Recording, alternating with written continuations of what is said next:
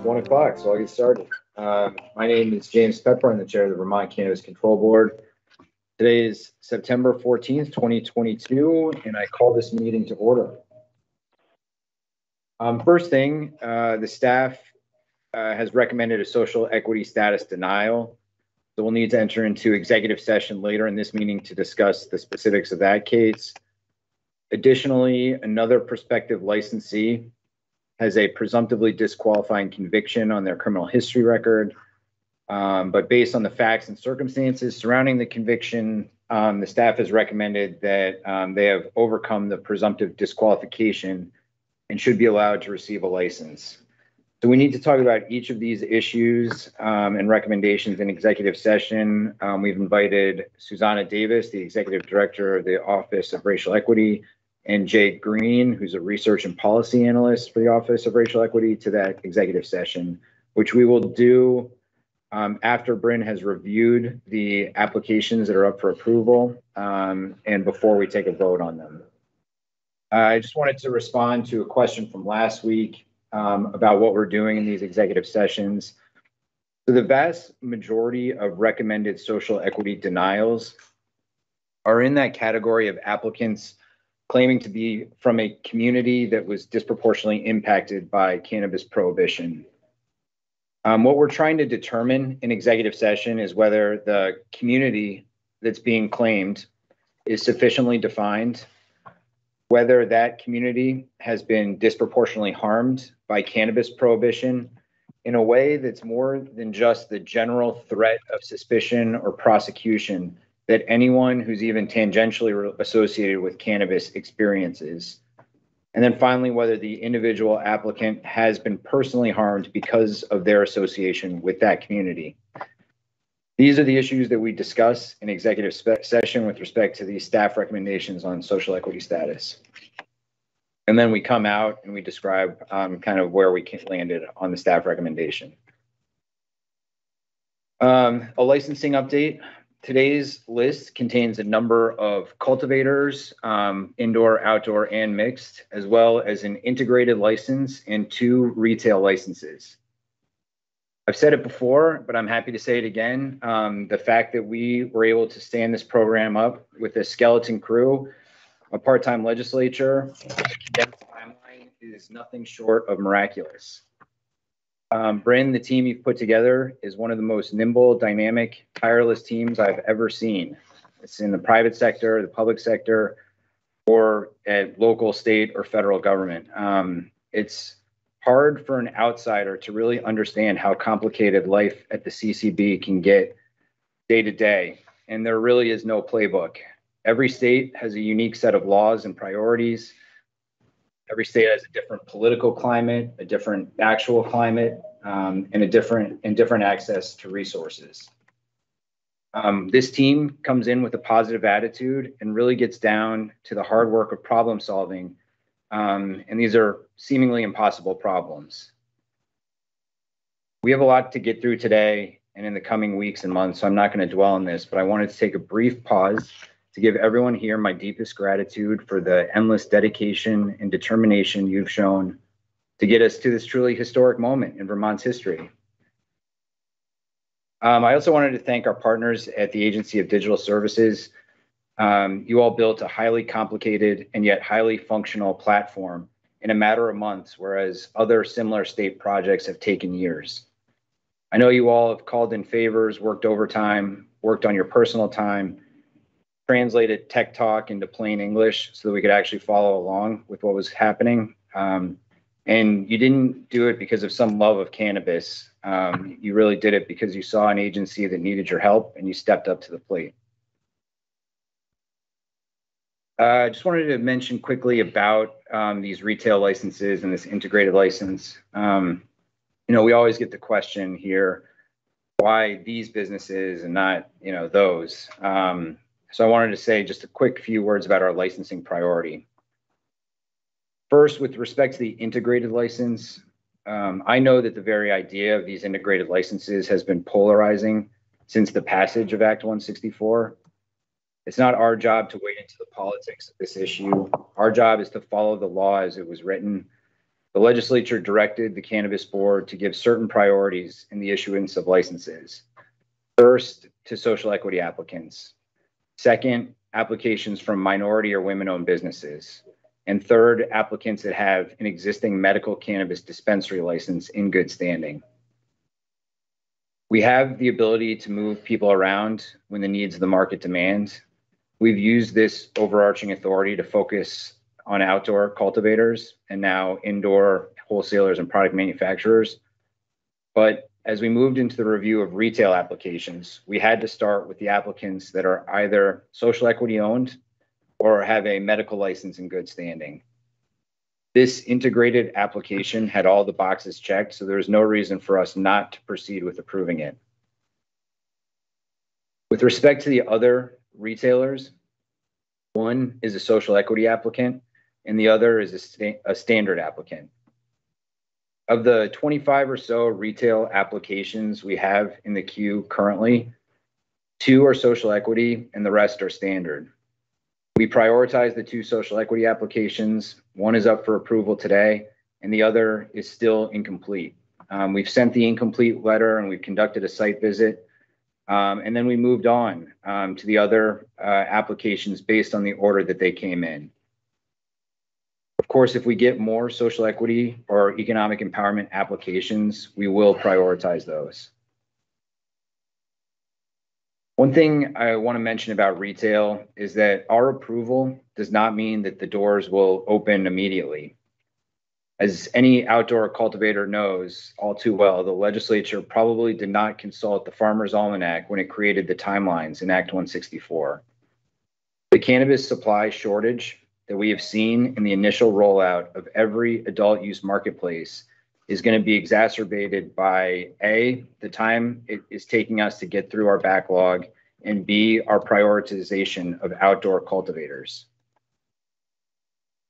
Cultivators are going to harvest when the time is right, and then they need to test and cure and dry and process and package. These things don't magically coincide with an October 1st deadline. Approved retailers will have to make their own business decisions about when to hire their staff, who their suppliers are, and when to open their doors. We'll do whatever we can to increase testing capacity and manufacturing capacity, but we can't force entrepreneurial interest in these license types. They have some of the biggest barriers to entry in an industry that is already inaccessible to most. Another reason not to expect retail immediately is that retailers also have a few additional hoops they need to jump through even after they're approved for licensure. There are potential local issues that they need to resolve.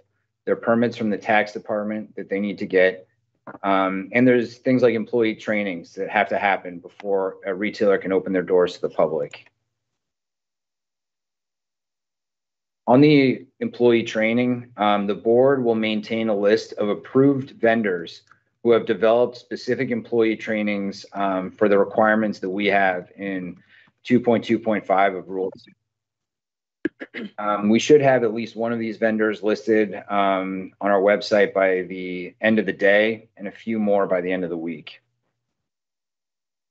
One final administrative point that our licensing team wanted me to mention: if you are listed as an owner, a principal, a finance, or a financier on your application, you do not need to apply separately for a cannabis establishment identification card or pay the $50 fee for that card. If you're listed as an owner, principal, or financier on your application and went through that CSI check, you will be issued a cannabis establishment identification card as part of your license. So Kyle, I just wanted to turn things over to you just for a quick update on kind of packaging. Sure. Thanks, James. I appreciate it and agree with everything that you said thus far, especially as it relates to gratitude towards our staff. I wanted to take one moment and talk about packaging. I think that there's a lot of confusion out there as it relates to requirements for packaging in the state of Vermont. We do have guidance on our website with a list of definitions that should help you make good decisions as it relates to standards that we want to see in the packaging world. Primarily, that relates to the need for child resistance, which in the state of Vermont, you do not need child resistant packaging for flower or for pre-rolls. for cannabis products other than pre-rolls, and edibles, concentrates, etc., those do need to be child resistant. We've made a couple decisions as it relates to packaging waivers. One is a lid from a company that I've done an extensive amount of research on. We put those lids out there to help folks in the concentrate or edibles side of the equation, because we understand that plastic plays a heavy hand in meeting certain child resistant requirements. However, that's not the end all be all. There are many different options that meet child resistance from other sources, whether it's tin, aluminum, flip open cans. There's also a bunch of different cardboard options, believe it or not, that do satisfy child resistance for those products, especially vape carts. But I just want to stress that the need for that in the flower portion of what we're trying to do here is not necessary. There's a lot of alternatives out there that you can really look to employ and just meet that child deterrent definition, which can be satisfied with a tamper-proof sticker over the top of a metal lid, or if that metal lid has a tamper ring, opener ring that you may see. Opaqueness can be satisfied with putting your label over the clear glass jar and on the bottom of the jar. It doesn't need to be completely blacked out opaque. We're trying to meet people, as far as we can there. I think, again, we're focused on glass. There's going to be a couple alternatives. There is a compostable bag that's up on our website that does not meet the child resistant packaging standard, and we'll get more clear about that. We're going to put forward some more information, I think, on our website that really we think can help people make smart decisions. But your edibles don't belong in that compostable bag. There will be some other decisions that we're going to make as it relates to packaging waivers. I'm getting some ducks in a row before we actually start to list a couple things on our website. I would not expect any bioplastic jars to be at the center of how we're going to move forward, at least right now. I really want to see the market roll out with glass and alternatives to plastic, not plastic alternatives, as it relates to where we are at this moment in time. And I think we can all do that. I think all of us heard over the last 18 months how sustainable this industry already is without regulation. But that doesn't stop at the inputs that you put into your plants, in your growing operations. We need to look at this industry as a whole. And I'm confident that if everybody can work together to really try and weed out plastic in our industry, there's other states that are looking at what we're doing. There's plastic companies that are looking at what we're doing and asking us questions about the direction that we feel plastic or the packaging needs to go in the cannabis industry.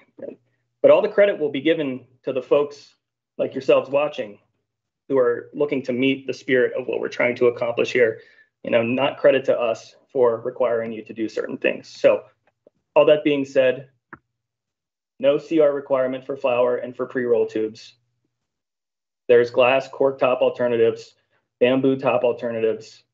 There's a host of different ways. I've talked to a number of you that have found alternatives that are smart from a business decision. And yeah, I just wanted to kind of go over that one more time, and we're going to try and figure out more ways to make that as clear as we possibly can. But please take time to read the guidance that's on our website. There are a number of companies out there that will supply you with packaging, whether it's child deterrent or child resistant, that meet what we're trying to accomplish here. There's a definition of child deterrent in statute, right? There is. So people can go there to look for Yeah, that. it's in Act 158 is literally the first 4 lines Great. of that entire act. Yeah, and the point of that really is because child resistance needs to be certified, and there's a list, federally maintained list, and having a different definition for that removes it from that certification process. It's got to be difficult for a person under 5 to open, whereas easy for another person to open, relatively easy. You don't need a waiver if you're not using plastic in that area. And also, the child deterrent packaging also removed the requirement for opaqueness. And so flour does not need to be in an opaque package. So you might decide you want to because it helps with your quality control, your shelf life stability, whatever the case may be, but a clear jar with your label over it, you know, and a metal top, that is the direction that we want to go. Because, you know, once we can all get our ducks in a row, I really want to push reuse programs into a lot of our retail operations, and we're willing to help folks figure that out. I got a lot of things that I'm working on in the background to kind of help, you know, incentivize retailers to really move in that direction and consumers to move in that direction. So right now we're focused on glass. There will be a couple compostable pouches that are going to be available to folks as well, but you know, I wouldn't expect any bioplastic jars to be, you know, to meet our waiver criteria at the outset of the market. We want to see how things roll out. Thanks for that, Kyle. Well, Julie, if you don't have any comments, I don't know if you do. I don't have anything additional to Okay. say. Great. Then why don't we approve the minutes from our last meeting on September 7th? Have you guys had a chance to review those? Yes. Yep. Great. Is there a motion to approve? So moved. Seconded. All in favor? Aye. Aye. Okay. Inventory tracking requirements. I know a lot of people have a lot of questions about how to comply with inventory tracking. You know, our director of compliance has developed specific data points that each licensee will need to track. These are very similar to the data points that you would track with any inventory tracking platform. And you need to report these back to the board. Eventually, we will have a system in place where you can log into your CCB account and report them through an extension there. In the meantime, we're going to ask that you report them through an electronic form that's available on our website.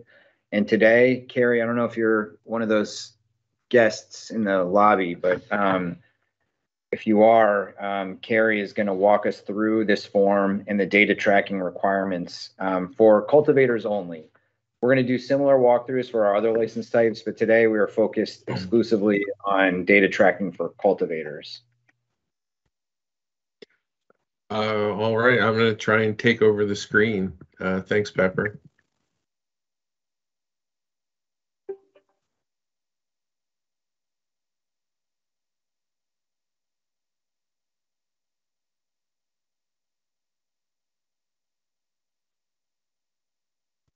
Can you guys see that? Yep. Yep. Yep. All right. So as far as the seed to sale tracking, we're in process of really building it and standing it up, and we've taken a lot of what other platforms data points that they track and tried to make it a little bit more efficient. So what are we tracking? Basically seed to sale. It's all license types, and it's cannabis production, product production, transfers, and sales. And it makes sense to track by date of transaction, but we'd like to have this pushed out every 2 weeks. Let me see if I can.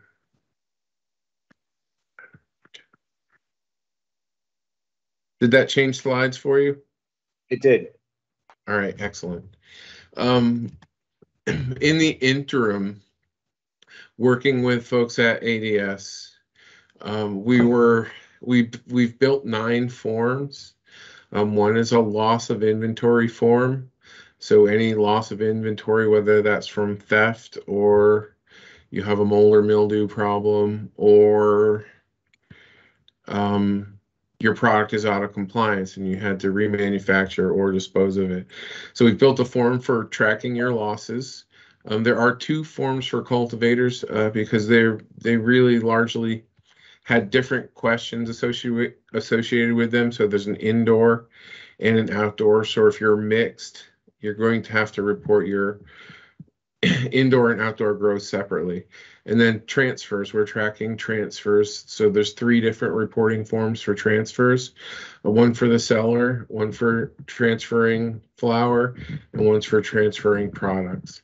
And then manufacturers, there's a form for manufacturers, and then there's a form for tracking retail records of retail transactions as well.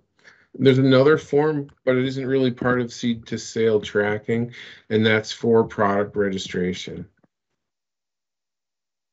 And so for cultivators that are filling out the record for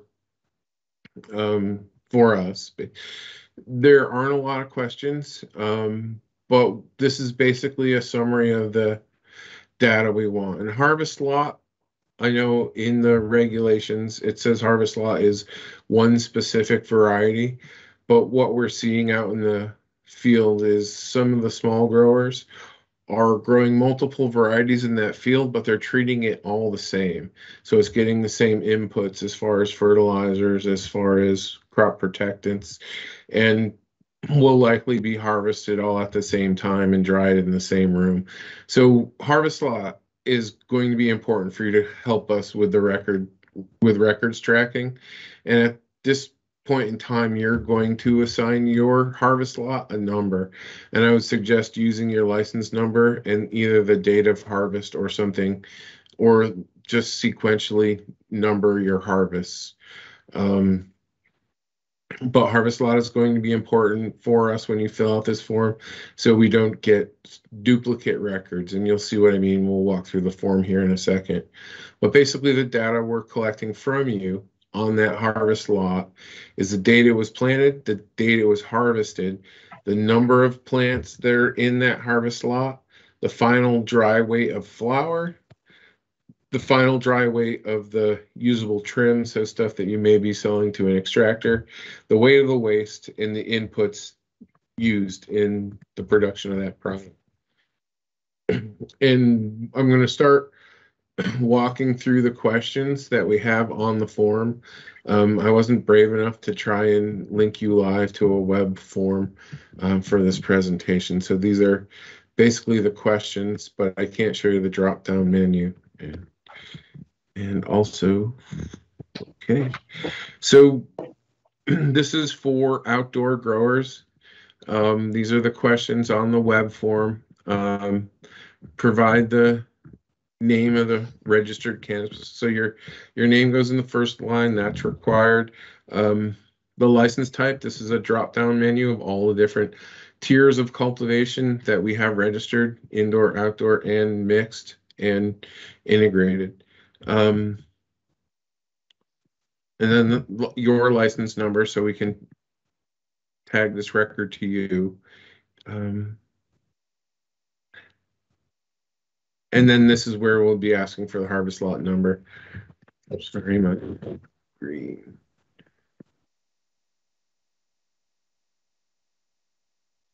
And then continuing with the form, if that slide is up. Yep. Nod. Yep. The date of planting, we already went through this, and this is a calendar. So if you hit the button, it pops up and open a calendar, and the same is true for the date of harvest. And I know harvest may be over a couple days, but the date that your harvest is final will be a good date to give us. So this is for strictly indoor. Indicate the date of initiation of flower, and then select a growing style, because as we analyze the data that you provide us, the growing style is important, whether that's in the ground, outdoors, hydroponic, or containerized media will allow a different set of analytics to be applied to your volume, weights and volumes. And there it is, the harvest date also is a calendar drop down. I didn't realize how hard these were going to be to see on my screen in this mode. The other thing I wanted to mention is, so the number of plants here, but some of the other measuring platforms ask for wet weight once you've harvested, and we decided that we didn't really want to track by wet weight. We can get all the information we need with a dry weight, and there's no point in folks going out there and buying bigger scales to measure or weigh crop coming off the field. So we are asking for dry weight, and you'll see we're asking for it in grams. I know you may be keeping track in pounds, but we can, if you could convert that to grams for us when you're filling out the form, that would be great. And here you're reporting us flower, dry weight of flower, dry weight of trim, and weight of the waste on that particular grow.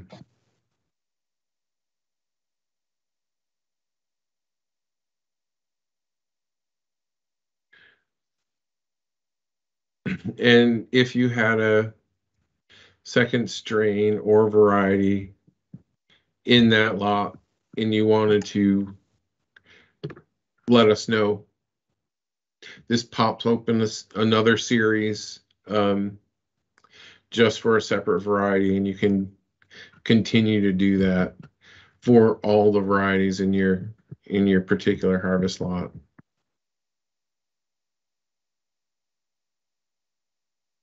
So what to report and when to report. Anytime cannabis changes form, so if you're going from wet flower or from the field to the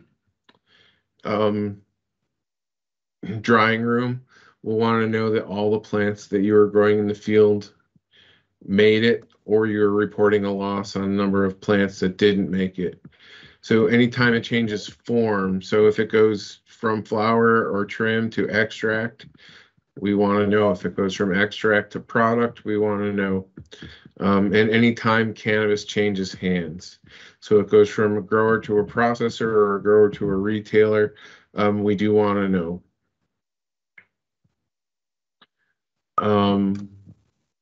Growers are tracking based on harvest lot. The mixed tier will report on separate forms for indoor and outdoor grows. Processors and manufacturers, how much material in, how much extract was produced, what was that extract used in the production of, and how many products did that extract make. Wholesalers are going to be asked what to track. And it's more complicated than two bullets, but they're going to be able to have to track what came in and what went out to their wholesale facility. And retailers are going to have to track what was purchased and what was sold. And we're looking at a two-week reporting timeline. So some folks might want to modify that for their business procedures, but at a minimum, we're going to want to see that every 2 weeks. And this interim solution that ADS has built for us in forms, we should be able to finalize that in the next couple of weeks. But we're also in the process of doing discovery for the final solution that happens through your login directly in our Salesforce database. So the internal forms should be up in the next few weeks, and in the next few months, we should see the final solution up and running for folks to use.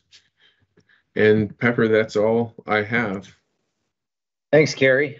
So really, this is a self-reporting system, just like any inventory tracking. It's much less time intensive from a human capital perspective than some of the other companies that are out there. And yet I think the data is just as reliable as those. And we are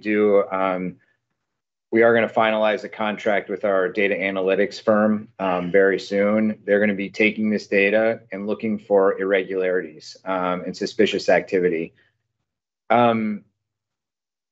We can always pivot and go for a much more extreme version of inventory tracking if we feel like we need it. But I think it's much better to start with this and to really analyze the data that we're seeing, because I think this is the direction that most states want to move in. And if everyone could start over again, they probably would start with something like this. A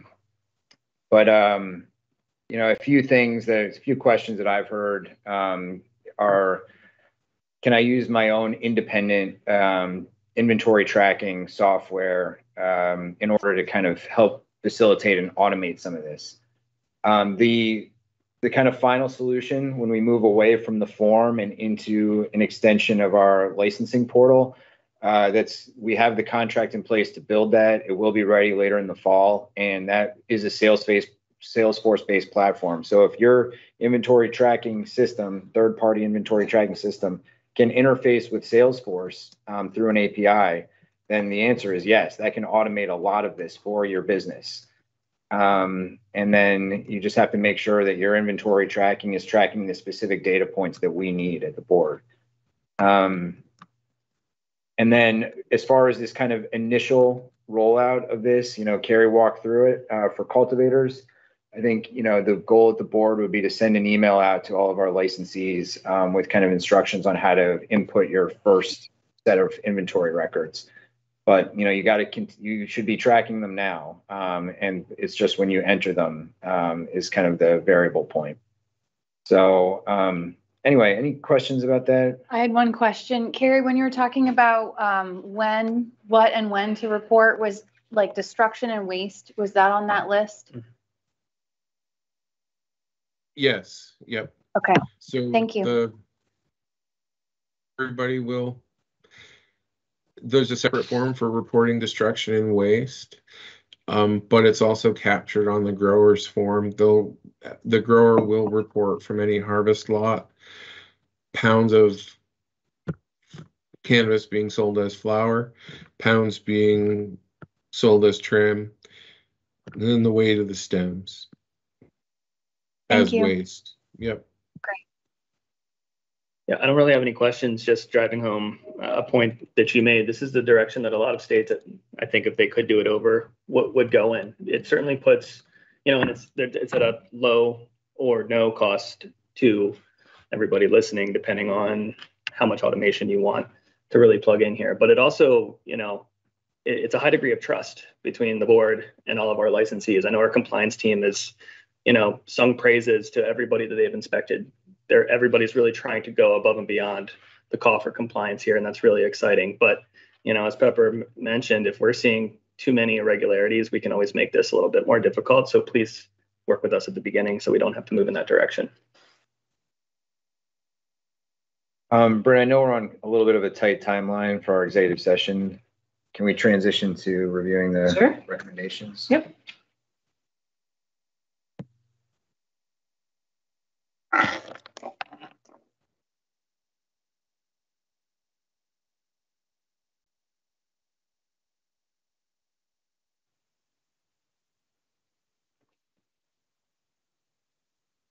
Okay. So your adult use and medical cannabis register for this week. Starting with the medical program. Medical program received just under 100 new patient applications, renewal applications from caregivers and patients, and have processed about 39 patient cards and approved 4 caregiver applications. We're currently processing applications received on and after August 10th. Our license applications list this week.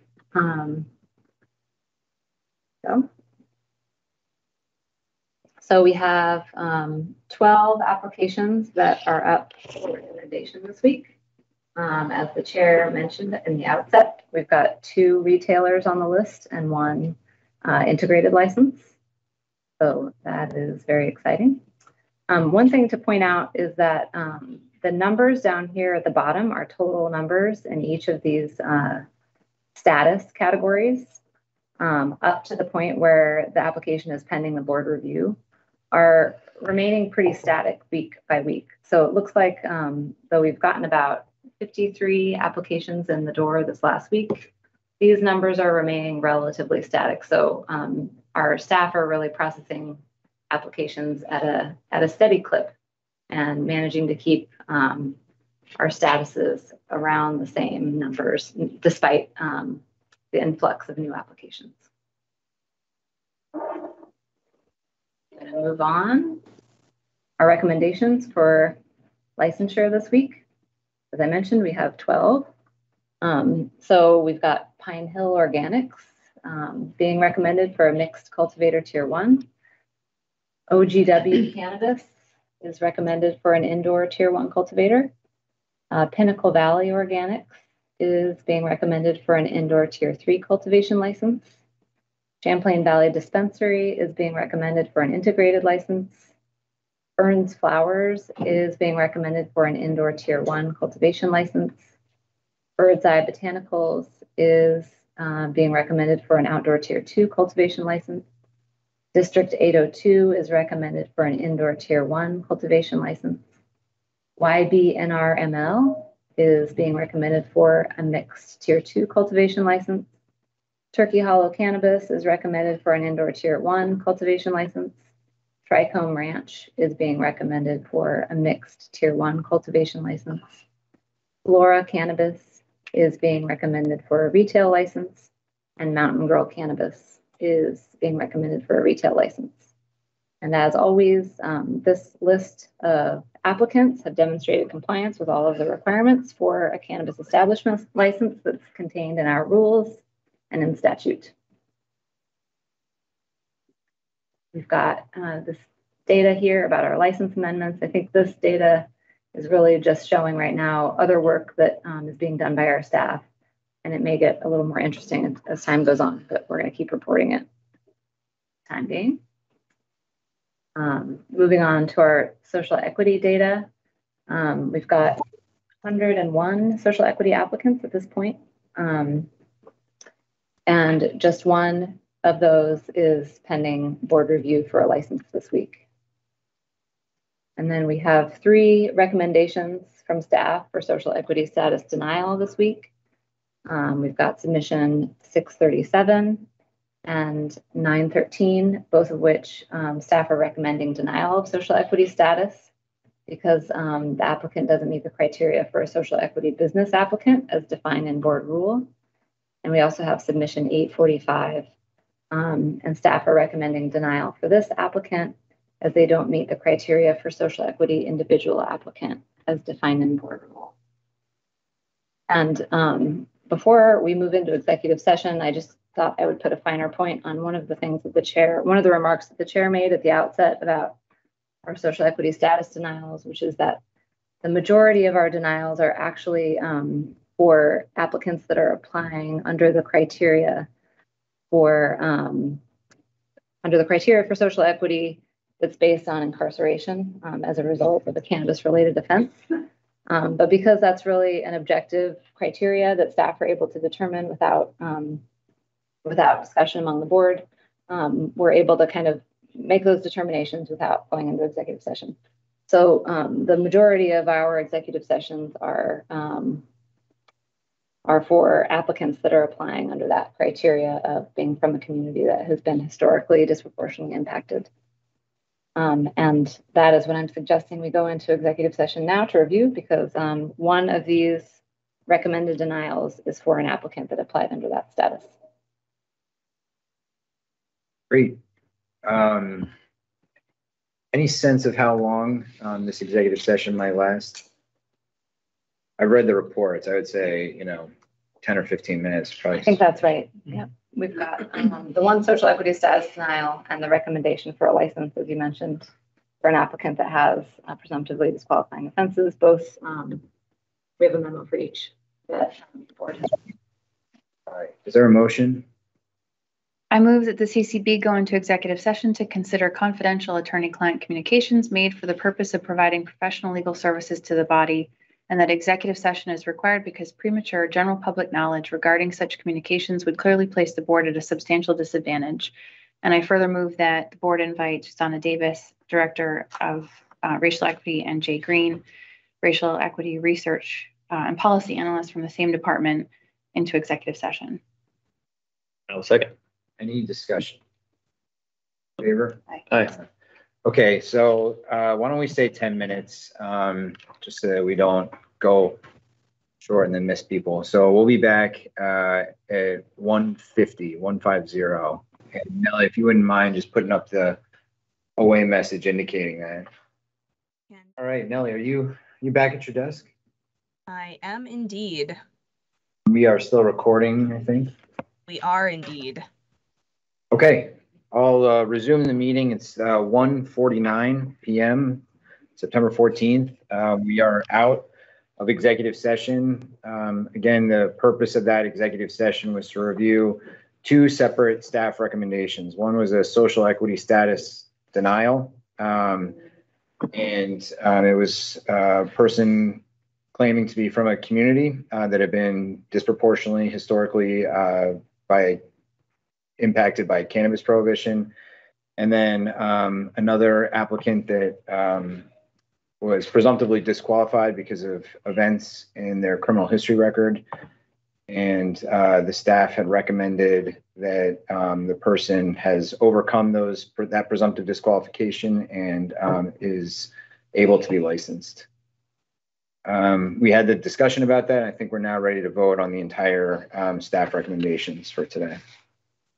I move that the board accept each of the recommendations for social equity status and licensing approval as presented to us by staff in this meeting. A second. All in favor? Aye. Aye. Well, that's great. It's, some retail applications on September 14th. That's not too huge. bad. There should be snaps to the staff.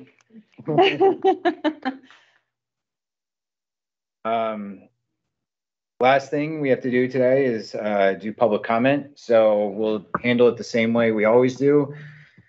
If you have joined via the link and would like to make a public comment, please raise your virtual hand. We'll call on you in the order that those hands go up.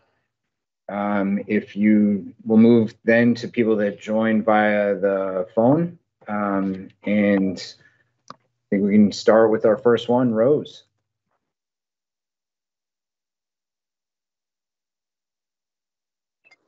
Hello, I'm a 21-year-old medical patient. Thank you for letting me speak today. My comment is regarding medical testing for just testing in general for the medical program.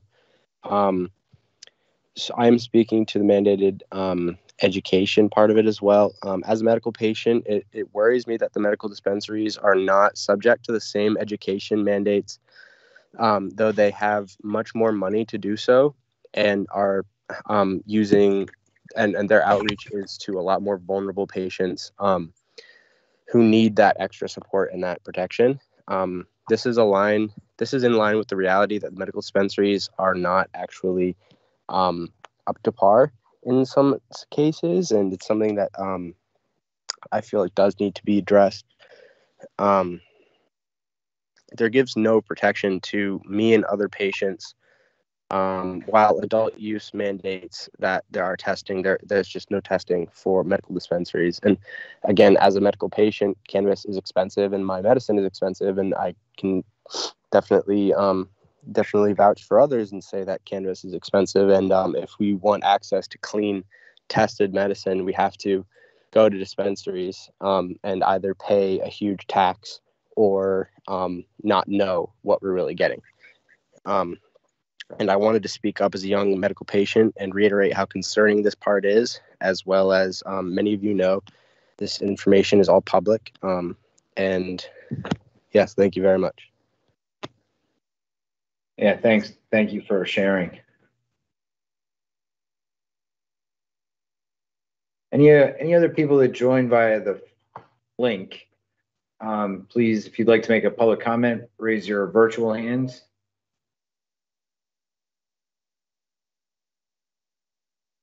And if you join via the phone, you can make a public comment. You hit *6 on your phone to unmute yourself.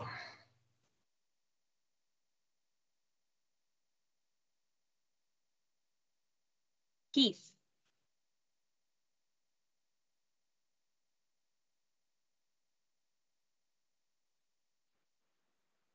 I'm seriously concerned with your track and trace system. And I understand that you are trying to do what's best. And from my experience and my knowledge, 23 states use metric, and it is sufficient and well used. And I also want to know, is Carrie Gagne and you guys going to give a training session how to implement all this information? Or is this just a free-for-all to let retailers and everybody else put it in? How in God's name are you going to track every single sale from every single retail dispensary in the state without a proper track and trace system? That system that I saw today on there, it might be good. It's from NCS Analytics, but it does not meet the standard of what is going on in the United States for track and trace systems nationally. And I've spoken to 3 other companies, BioTrack, Metric, and LeafWire tracing system. They all have decided to turn over to, most states have turned over to using Metric. And that's the best system out there. And I've sent you guys that emails a dozen times. I've sent emails for the last 18 months and not ever got a response from anybody at the CCB. I am a medical patient. I am just as concerned with that as I am for the retail market and the consumers out there, because that system has no training, has no 24-hour support, has no way of doing anything to help anybody if they have a problem. Where's the support network in your track and trace system? There's no training for it whatsoever. There's no 24-hour technical team to answer questions.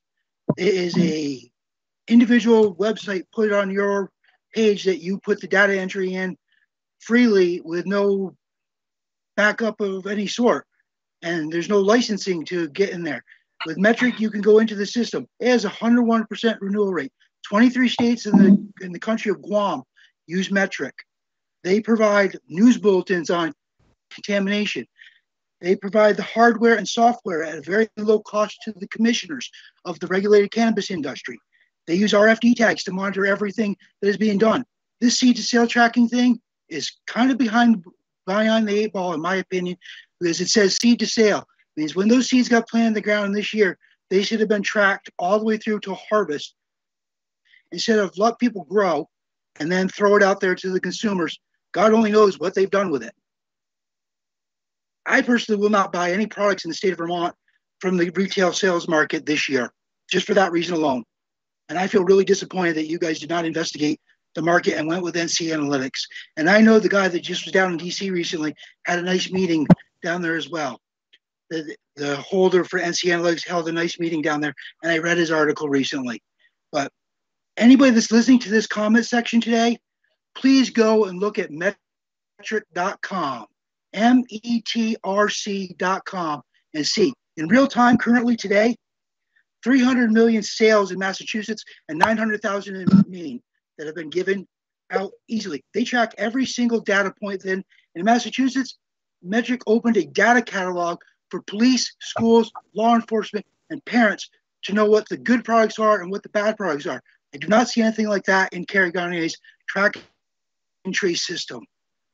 I could do that myself and build that system, but I don't trust it. And I feel bad for the consumers of Vermont. And that's all I have to say today for my comments. Thank you. Yep, thanks, Keith.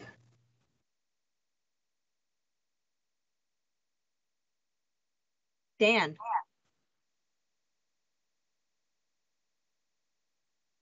I just picked up the end of that last comment, but just wanted to commend the board and thank you guys for your efforts.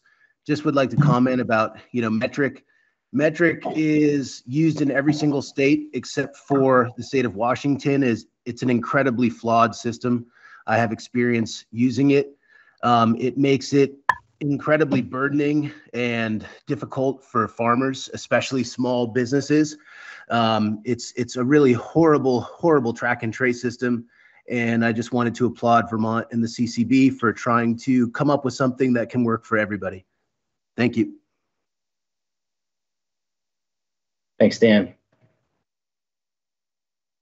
Any other public comments, either via the folks that joined by video or by phone? And again, for phone, it's *6 to unmute yourself.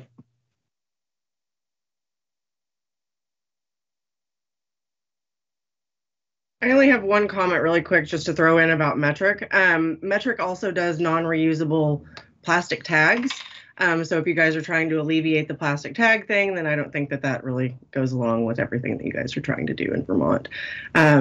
Just my 2 cents about Metric. Yep, thank you. How do we navigate to the seed to sale inventory tracking system? So we will be communicating out to our licensees about how to do that when it's fully up and operational. So right now, every licensee should be tracking their inventory and getting ready for that first initial inventory input. I see. Yeah, Rose, I see your hand up. We don't generally take repeat comments during these types of public comment sessions, but if you do have a comment, I really appreciate your comment from earlier. Please email the board, ccb.info@vermont.gov. We have a public input button that you can hit on our homepage, ccb.vermont.gov. And, that goes to all of our inboxes here. So we'll see it. If I don't see any other comments, Todd? Thanks. I appreciate the time. This is Todd Bailey from Trace. We're a Vermont-based seed-to-sale tracking company. And I'm just curious to know whether or not under the temporary system, our customers using our solution will be able to upload their data to the temporary system, or will they have to do that manually? So again, we don't generally answer questions. I know I just broke that cardinal rule a minute ago, but we generally don't answer questions. If you want to send that question to Carrie, I think he'll be able to get you an answer. Great, I appreciate it. Sorry, didn't mean to break the rule. No, it's fine.